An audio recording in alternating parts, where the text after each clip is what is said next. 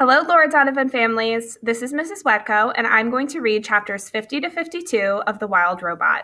So grab your books and get started. Chapter 50, The Button. Bright Bill was thinking about the small button on the back of his mother's head.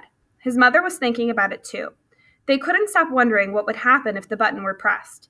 And one day they decided it was time to find out. Roz sat on the floor of the nest. Her son nervously stood on a stone behind her. "I am ready when you are," said the robot.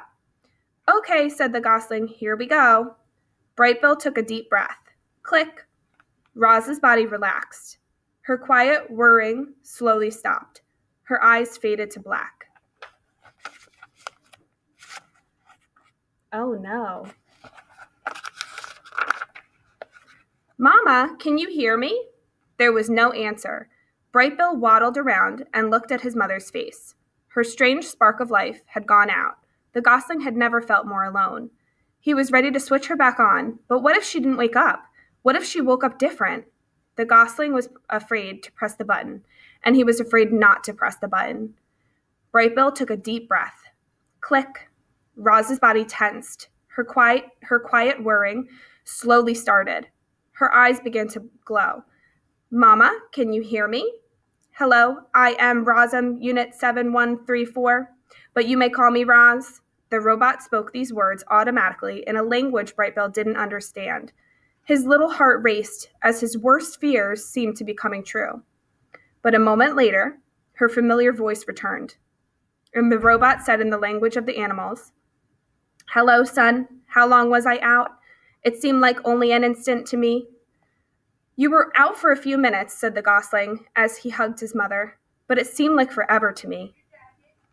Chapter 51, The Autumn. The days were getting shorter, the air was getting crisper, and one morning, Roz walked out to find a layer of frost on the garden. Autumn had come to the island. The tree leaves, which had been green for the robot's entire life, turned yellow and orange and red. Then they let go of their branches and floated down to the ground, and the forest gradually filled with the sounds of creatures scurrying through the dead leaves. Tree nuts were also falling, thunking onto roots and rocks, and occasionally clanging off the robot. The smell of flowers faded as blossoms withered. All the rich scents and colors of the island were draining away. The animals were also changing. Furry animals were growing more fur. Feathery animals were growing more feathers. Scaly animals were starting to look for new homes. "Yerp, it's cooling off," croaked one frog to another. "Before long, it'll be time for sleeping." "Yerp, I'd better start looking for a good hole," croaked the second frog. "Have you found one yet?" "Nah," croaked the first frog. "I'll look for a hole next week. For now, I'm going to enjoy the warm sunlight while it lasts. Yerp." Many of the island animals were already thinking about their winter hibernation. Frogs, bees, snakes, and even bears would soon disappear and spend the next few months resting out of sight. And then there were the birds. Some birds, like owls and woodpeckers, would spend the winter nesting and eating the island's few remaining edibles. But the migratory birds were preparing for the long journey south to their warm wintering grounds. Among the birds destined to leave were the geese. Chapter 52, The Flock. Bright Bill slowly waddled into the nest. He had a confused look on his face. "Mama," the other goslings said that we have to leave the island soon, and we won't return for months and months. Is this true?" "That is true," said Roz. "You know that geese migrate south for the winter." "Will you migrate with us?" said Bright Bill.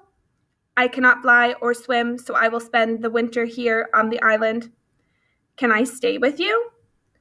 "I do not think that is a good idea. I think you should migrate with the flock." How long will the migration take?" said Bright Bill. "Where will we fly? When will we come home?" "I do not know," said Roz. "Let's go ask the others." And so the robot and the gosling walked around the pond to where Loud Wing and her friends were chatting. "Hello, everyone," said Roz. "Bright Bill has some questions about the flock's upcoming winter migration." "And we'd be happy to answer them," said Loud Wing. "What would you like to know, little one?"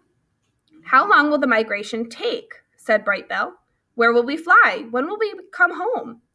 It'll take us a couple of weeks to fly south, said Loudwing, depending on the weather.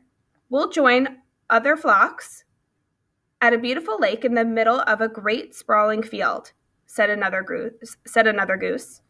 And we'll come back to the island after 4 or 5 months, said someone else, depending on the weather. As they walked back to the nest, Brightbill said to his mother, "Lately I've been feeling this strong urge to fly. Not just around the pond or the island, but to go on a long flight, a journey." "Those are your instincts," said the robot. "All animals have instincts. They help you survive." "Do you have instincts?" said the gosling. "I do have instincts. They help me survive also." "My instincts are definitely telling me to fly south for the winter," said Brightbill. "I just wish you could join us. I'm going to worry about you while I'm away." "Do not worry. I will be fine," said Roz. "How bad could winter be?"